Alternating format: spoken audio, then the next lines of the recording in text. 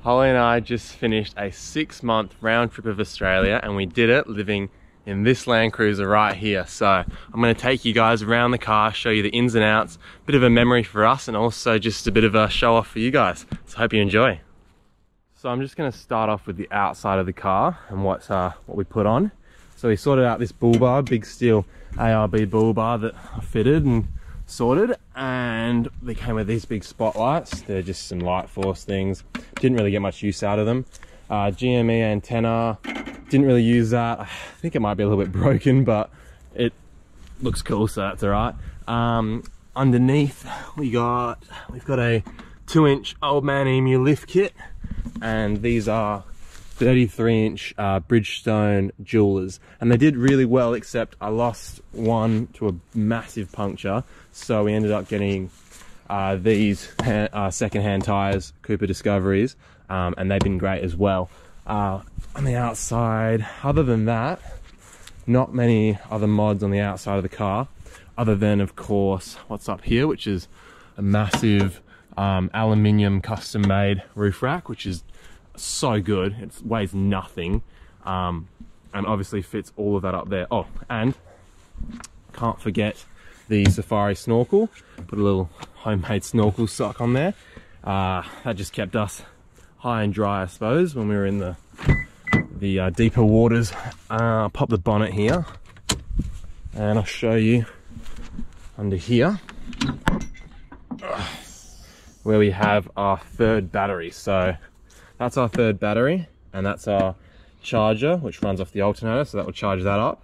And that goes all the way from there out to the back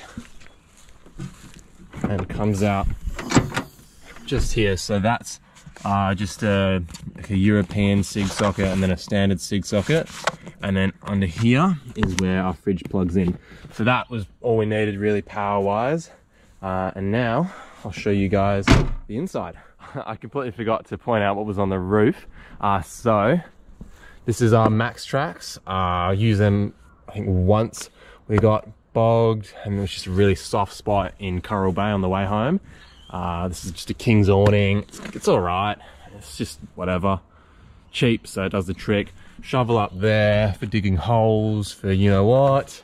And this is just a little storage box up here. So in here we just kept rubbish, cardboard for recycling, anything like that. And this is our gas bottle, which we brought down for cooking whenever we needed it. And that's our King's Quickie tent. And I'll pop the tent in a minute so you guys can have a little look at what our bedding was like.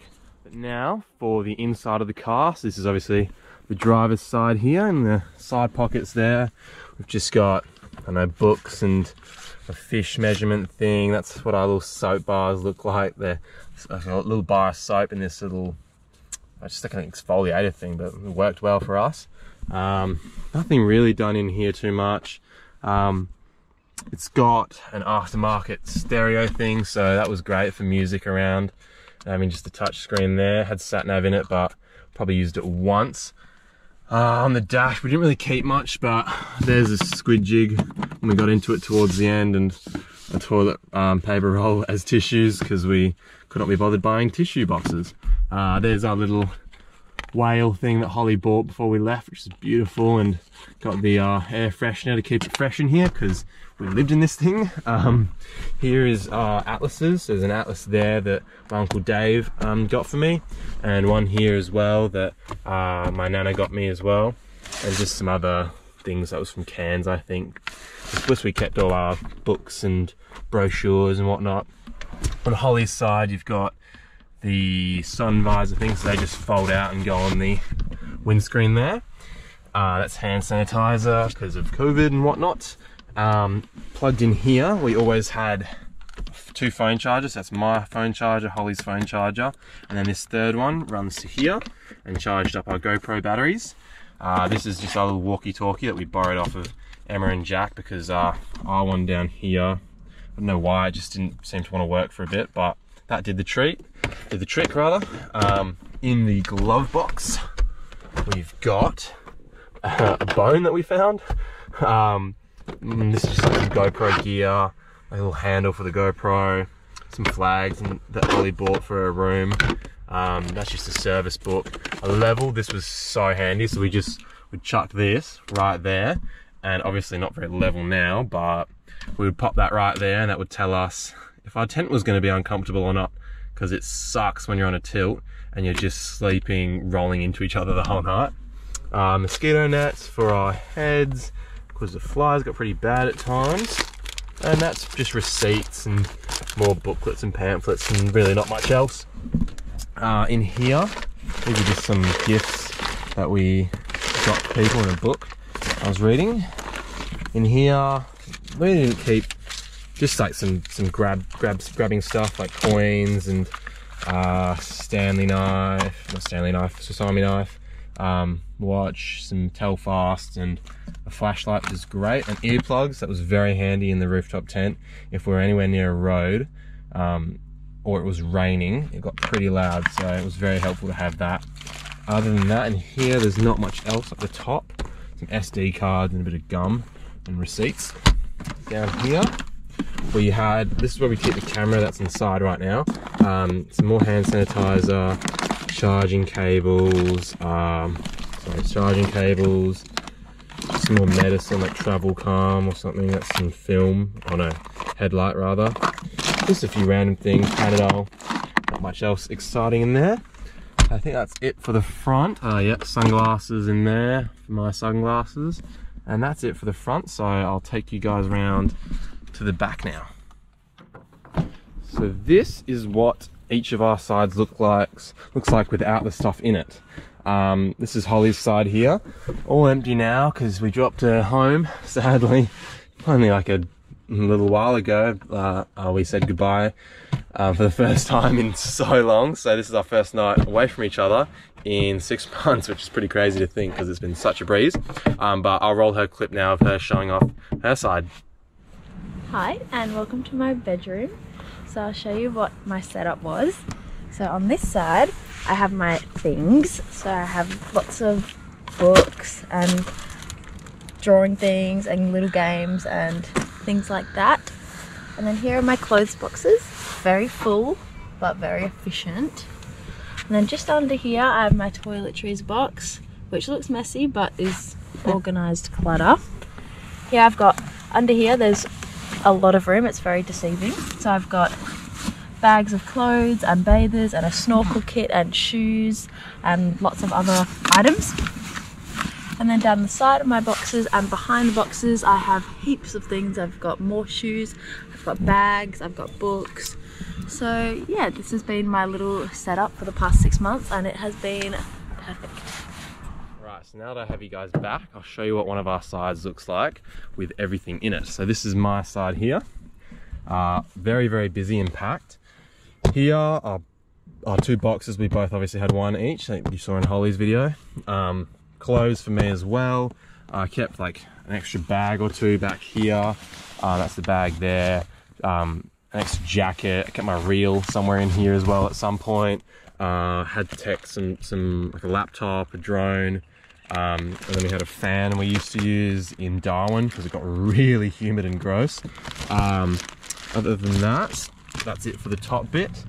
Down here, I got my snorkel gear, fishing gear, boots. There's a toolbox in there as well, some jumper leads, just some important stuff to keep us going if we needed to. That's just another bag of just rope and tape and stuff. Weather jacket as well. Ukulele, which I played twice probably around the whole country, but that's all right. It's also worth mentioning that in here we keep from the front seat, you can always grab a first aid kit, which in it has everything we need if anything happens, and an EPIRB personal locator beacon, so we could pop that if we were ever lost anywhere. So always good to have that and keep that safety measure there at all times. Just here is our awning room tent. So once you have the awning out, you attach that and you have like a big 2.5 by 2.5 meter room to hang out. So we use that for Christmas as a bit of a protective thing to have lunch. It was a bit windy. Both of our chairs down there, so chair, table, that's the ladder for the tent, and then we had like a beach umbrella down here, and down there is a weed sprayer that I attached to a shower head nozzle thing too, and we showered with that a few times and we couldn't get to a shower in time. And also down there is a stool with a hole in it so Holly could pee on the side of the road.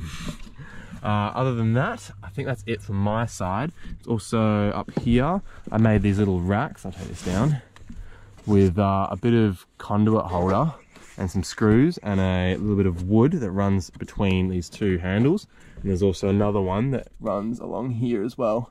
Pretty dark in here because we have these on every single window, the solar shades. So that kept everything a bit cooler in the hotter places. But back up to here, we've got boogie board, surfboard, all the way along there, and my rod and reel. So we had plenty of gear to use around. And we caught some fish and surfed a bit. So we got plenty of use out of all that. And having this rack up here just gave us like so much more space. I will take you now to the back of the car, which is where the magic happens. This was our kitchen for the trip, so we were popping this open roadsides anytime we really got the chance. We would, a chance where we needed to eat, so we were popping this open all the time. Just getting this table out here. So this is the table that sits and hangs off of this bit here. I don't know if I rate it because it's got all these sharp, yucky, awful bits where you can just cut yourself. Like, look at that. That is just like a knife edge almost, but it's pretty dangerous. But yeah, it did the trick. This is a good little table to have out. It can take a bit of weight. These are the drawers from Kings. They do the trick in here. This is all just kitchen stuff. Pots, pans, Tupperware containers, percolator that Lee gave us in South Australia. That was good fun to use. Chopping boards, mugs, cutlery, and a coffee plunger for when we wanted coffee, which was often. In here is just knives and other cutlery and brushes that we use to do our dishes with. On this side, yes, we kept a bit of a random assortment of things. So anything from spray cleaner and laundry liquid, sorry, to rid, to spotlights, to extra tables, to sunscreen, to rope, extra plastic bags, a hatchet if we needed it, which was very handy for hammering in pegs, tape, dustpan and broom, and just a heap of just other stuff that was just necessary. The further down you dig, the further you find things that we didn't touch as much. So the stuff at the top is the stuff we actually used. That's pretty much it for that drawer. Down the side of the drawers, we always kept 4 of these. So we've got 2 down this bit, which is 40 litres there, and then another 2. There's one, you can just see it through there, one in here, and then there's one tucked behind these boxes here, and I'll get into these boxes in a second. But first, down here, we've got our air compressor there, so deflating the tyres, pumping up the tyres, etc. with all this, which is very handy, good little bit of kit to have when you're remote. Our sleeping bag, which we thought we'd need to use, but the duvet that we brought, which I'll take you up to the tent to show, was great. Like, kept us warm in Tassie when it was really icy, and in summer, like in the summer, the dry season up north, it wasn't too hot. It was pretty bearable to have it. So yeah, we didn't really need the sleeping bag. Here is our stove. It's a bit dirty, so I won't get it out, but just a Coleman Hyperflame Fire Night 2, I think it is. Did really good around the country. Ran it with that gas bottle up there, and just did everything we needed. Boiled, cooked anything we needed. Did the trick, really. Down this bit is the basket that we'd use to wash our dishes. So this just spans and pops up on both sides, and you've got a solid container to do all your dishes in. That was great to have. Down there, just another Tupperware container and some paper towels to clean whatever we needed to do. Up here, it's a tea towel. We'd usually hang this, something like that, so that it would help dry it out a little bit during the day. And in these boxes here, try and show you, tuck this away. These boxes here, this was our snack box, so anything from fava beans and muesli bars. It's pretty empty now because we tried to kind of get through a bit of the stuff, but yeah, salt, pepper, oil, whatever for cooking, the basics. And in here, more long-term stuff. Well, not long-term, like bigger items like cans and pasta sauce, curry sauces, flour, just bigger, bulkier items that we didn't need to get to every day. And of course here is the legendary angle fridge that Holly's granddad lent us for the trip, which was absolutely great. So it just slides out. By the way, this is broken as well, so that should have a latch on it to hold it there, but it doesn't anymore. So pull that out as much as you can. A zip there, zip here, and then a little latch there, and then bang, 40 litres, plenty enough for us.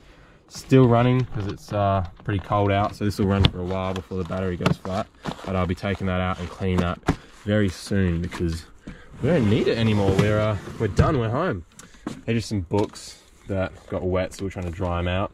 And this is such a cool little item that we went so long without, kind of falling apart, but effectively these things fold up and you can lean your toast on it and put it on straight onto the stove, and you've got toast in the morning, and it's like proper toast. It's really good. It works so much better than like frying up bread, which is just a mission and doesn't actually achieve anything.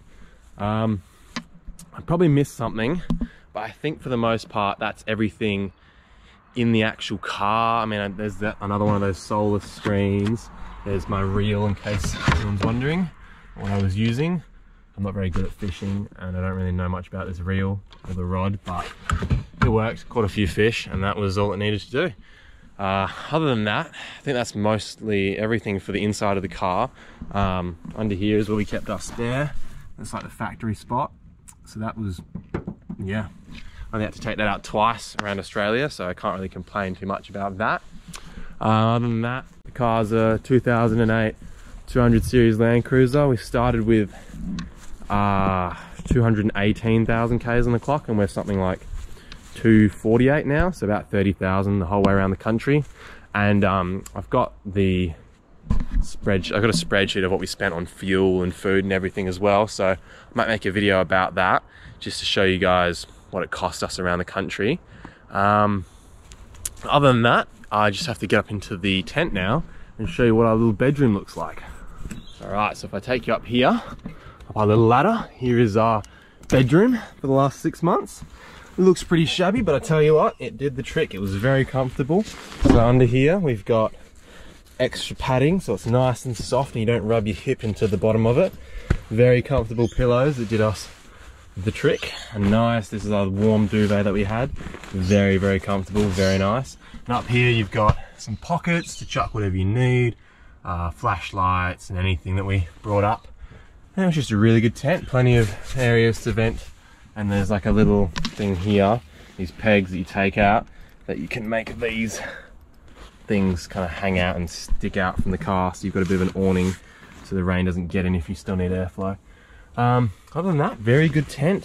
For 500 or 600 bucks or something, it's just such a good tent. It really is. It's just incomparable. All the other options, you're talking 2-3 grand. So this is definitely the tent to get if you're on a budget. Other than that, that's the entire setup. I hope you guys enjoyed seeing how we lived for the last 6 months. It was pretty shabby, but it was a great way to spend the last 6 months. So hope you enjoyed.